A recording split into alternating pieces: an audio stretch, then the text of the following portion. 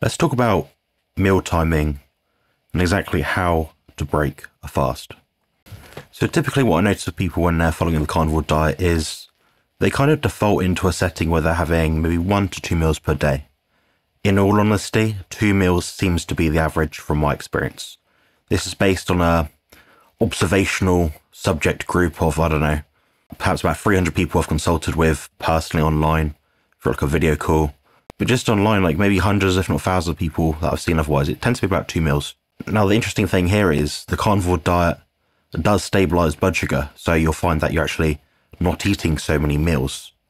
Your diet becomes easier to follow. You can go about your life all day, sort of not worrying. Relaxed days, go, oh, I need to eat now. Okay, that's fine. Have your food, cook up steak or something, have some eggs. Right, fine. You're good to go. You might not even be hungry again till the next day. You might just eat once a day, like I said. So that's kind of what you're doing at the start. Now, before you get into this bit, there'll be a sort of phase where you transition carefully into doing this. So most people are actually eating 6 snacks or meals per day. We know this from epidemiological data where they've sort of said, okay, guys, how often do you eat each day? Okay, I eat 3 main meals and 3 snacks. I don't believe in snacks. I think a snack is a meal. It's just a crap meal, basically. That's another way of putting, or at least phrasing what a snack is. It's a crap meal. So with all that being said, when we start from having 4 meals, 5 meals, 6 meals, we need to reduce it down slowly. And this will happen by default.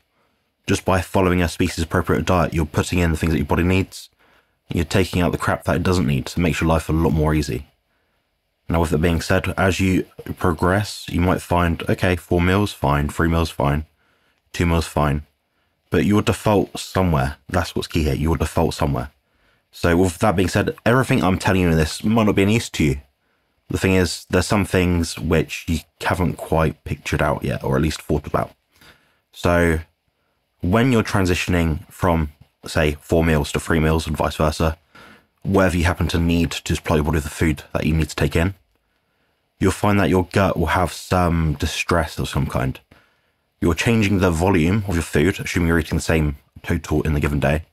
Therefore, your gut either will or will not have a different signal. So if you're going from 4 meals per day to 3, eating the same amount of food, that's a lot more food in your stomach. So your body will have to adapt to that. It will have to get used to it. This same thing is true for any kind of diet. Our bodies are designed specifically to take in nutrients that they need and give your body a signal when, or at least your brain a signal when you don't need them. Okay, I'm full now, I don't need any more food. That's when you stop eating. Your body will tell you, you just have to listen to it. You have to get rid of all the emotional eating disorders and unhealthy behaviours out of your mind. Just get on with it, That's the best advice I can give. So with that being said, when you are picking how many meals to start having, do it based on how you feel. There's not a be-all and end-all kind of rule of thumb for people.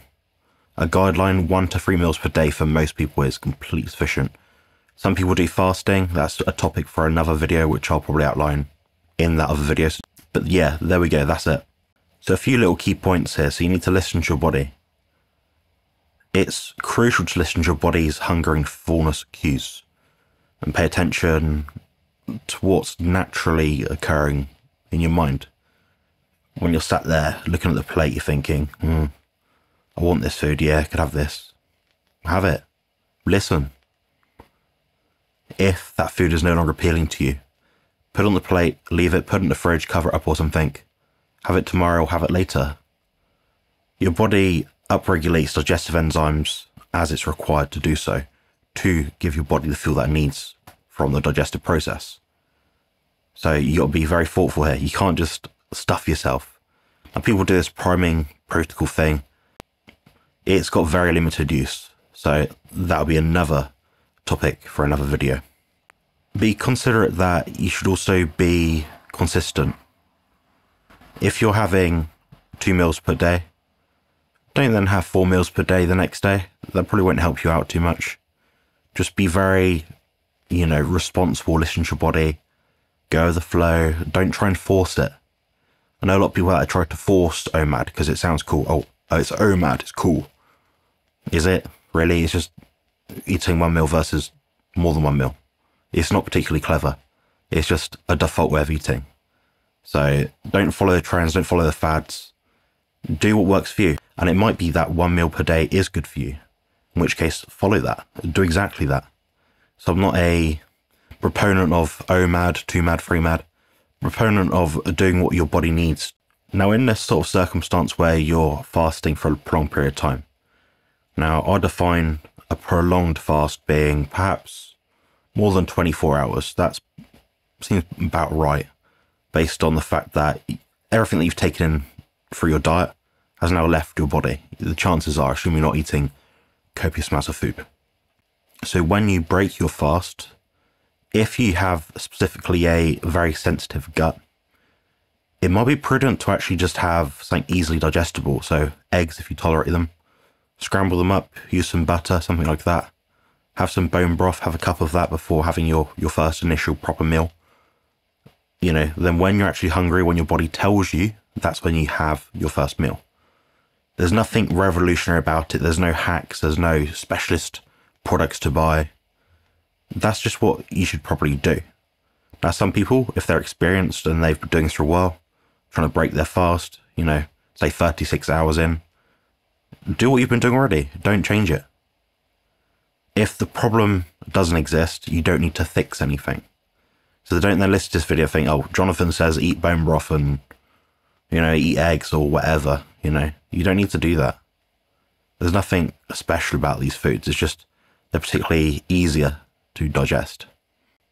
If you found this quick video helpful, please leave a like, comment, subscribe if you have not yet already.